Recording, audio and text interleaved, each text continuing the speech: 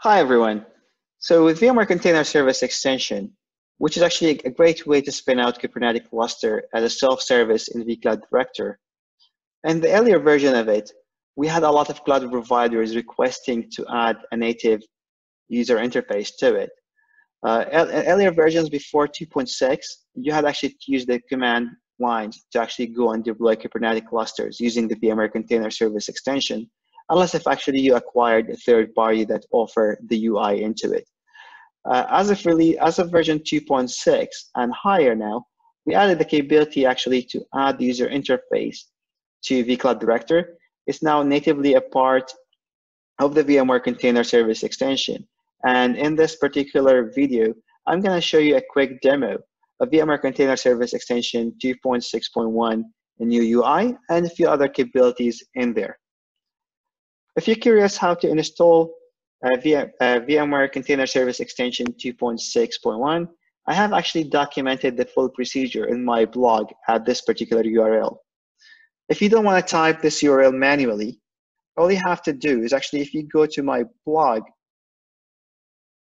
you can actually, if you go to my blog and just search for the name of the article, VMware Container Service Extension, you will find the post. At the moment, it's actually the first post in my blog, so it's quite easy to find and to use as needed. So you can actually easily see it. It's all the way done from installing the CentOS 8.1 till the end and getting the UI up and running. So you can follow that step by step, get ready and get it up and running for your demo, POC, or whatever need that you have with it. All right, that have been said, let's look at a quick demo of what the container service extension look like. So this is actually the normal UI interface of an end customer. Here actually I have a tenant, I call it CSA.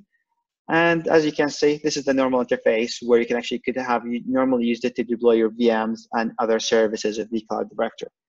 To access the container service extension, you have to come to is the more drop-down menu, Kubectl and clusters.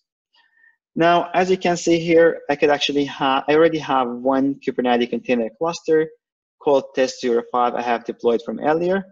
Now, if I wanted to deploy a new one, all I have to do is just hit the add button in here, choose which org VDC I want to deploy to, hit next. Then after that, as you can see here, the only thing I really need to supply is the name of that Kubernetes cluster. So I could call it test08.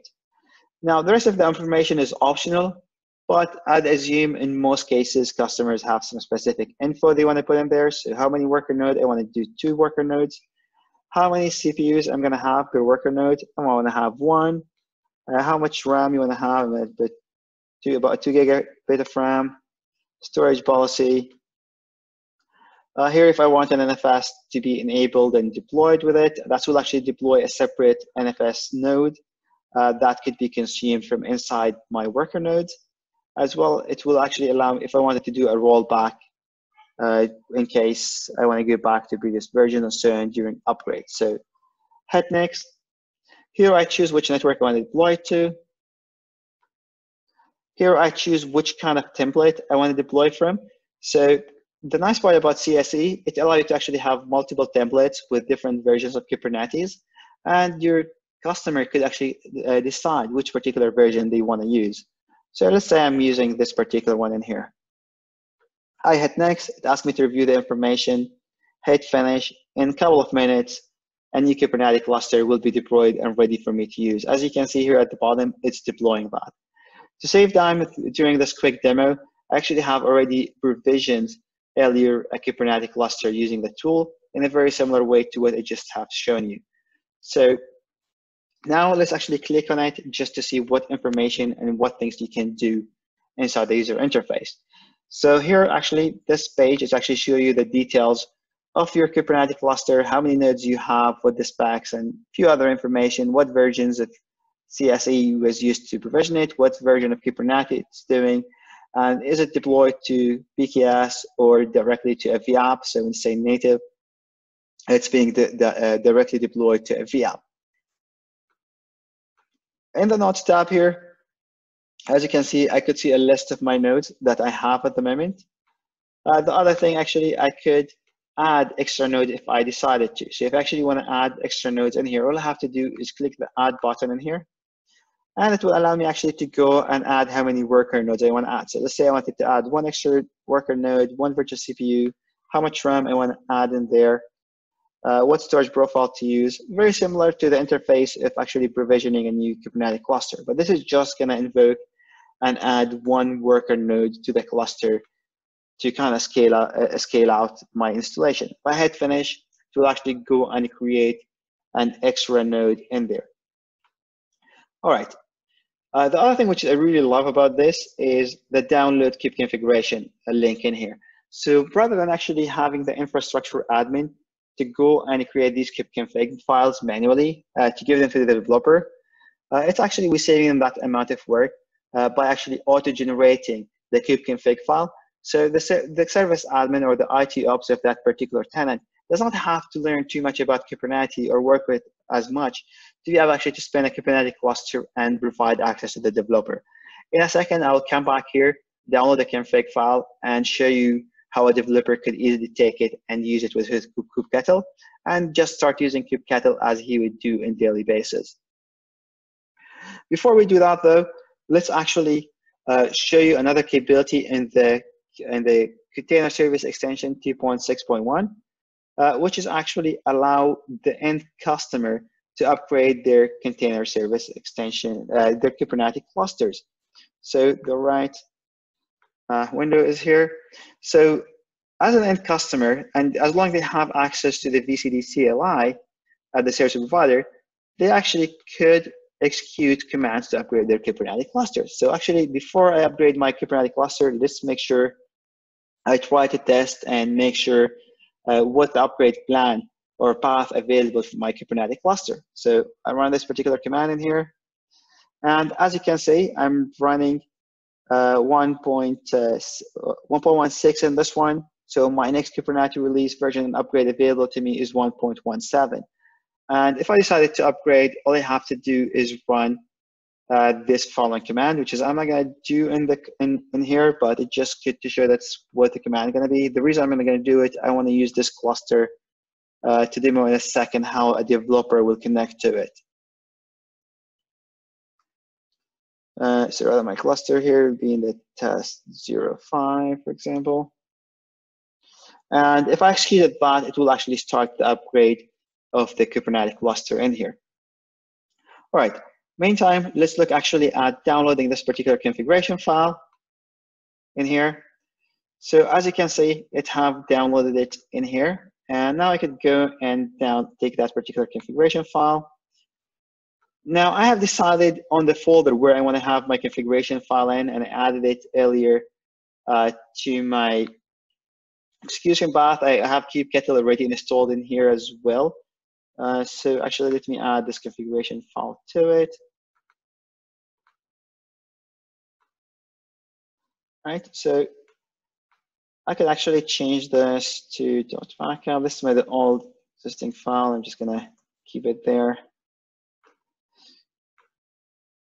All right, so I'm gonna call this particular file now, which is the file I want to use with my Kubectl, as config test05.yml.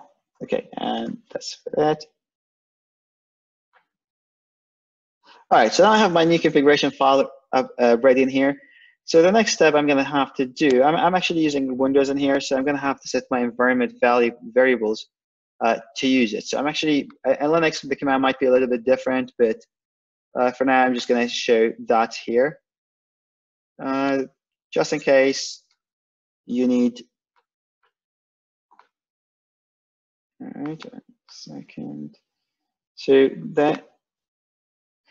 I'm going to set up my environment variable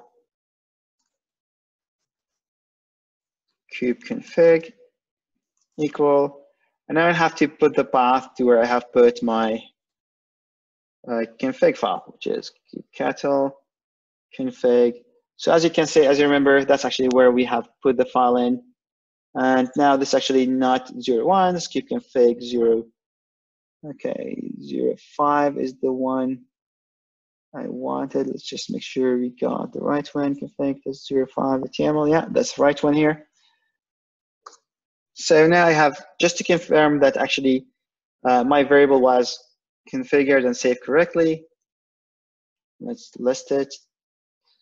As you can see now, my configuration file is the one is in that particular variable. So now, as that has been settled, now my developer could actually use Kubectl freely, just as if he was using it anywhere else, as just any normal Kubernetes cluster. As you can see now, I could execute Kubectl and try things. So maybe let's try a quick command in here to maybe create a pod for Nginx, and yeah, let's try to run that. Kubectl run -- image equal.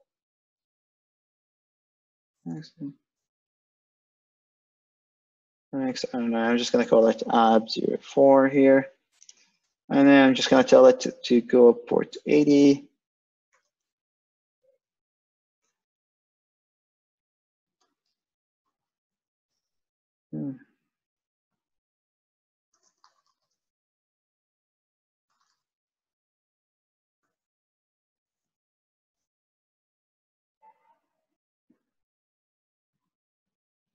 All right, so now actually the bot have created. So if I do kubectl get bots, for example, as you can see, I could actually start seeing the bots I have in there and so on. So all of that, I mean, you can actually consume and use just like the normal way you will do. So if I actually want to try to check the namespaces I have and so on. So you use it as you would use any kubectl before, just like you're connecting to a pure Kubernetes cluster in there. Another cool tool that we actually had in VMware, and actually we open sourced it, right, is Octant, which is, if I run that in here, because I have the Kubectl already configured as an environment variable, it's going to pick it up directly. And now all of a sudden as well, it gives me a visual presentation of my environment. So I could easily see my different deployments that I have in there, the different pods, different replicate sets I have, the different services, and so on. So all that come as a nice graphical presentation of the environment. I could actually go to one of these pods and get more info as well about it. I click on it, or deploy. Sorry, that was actually deployment over there, so I could get more information in here. Similar thing, if you go to the pods, you can get a lot of nice information and what network it's running, what resources it's using, and all that kind of things. What metadata is there? One of the real cool things I like is the resource viewer, which actually give me a very nice explanation of what service that pod is connected to, what service account it's using, what kind of replicate set, and so on. So it actually make make things much easier to visualize. Here you get the YAML file where actually you can see what kind of the configuration was in there. Of course, this is not necessarily meeting the YAML file that the user executed to create it, but it's actually what actually would been required to go and simulate an actual deployment exactly with the settings. So it's nice to look at. It's kind of give you all the different fields, so you can kind of figure out what's going on for that particular pod. Logs here, we can see some logs in there. Terminal, where you get a terminal directly to that actually particular pod, which is really cool and nice. I mean, you don't actually have to run any complex command or anything that's crazy to get there. Same thing you get for ingress stuff, the jobs, the deployments. Very, really nice and handy tool to do. No namespaces, all that kind of things. So you can see all the namespaces in your environment and so on. So I like the tool very, very often, and I use it quite often just to visualize things in my environment.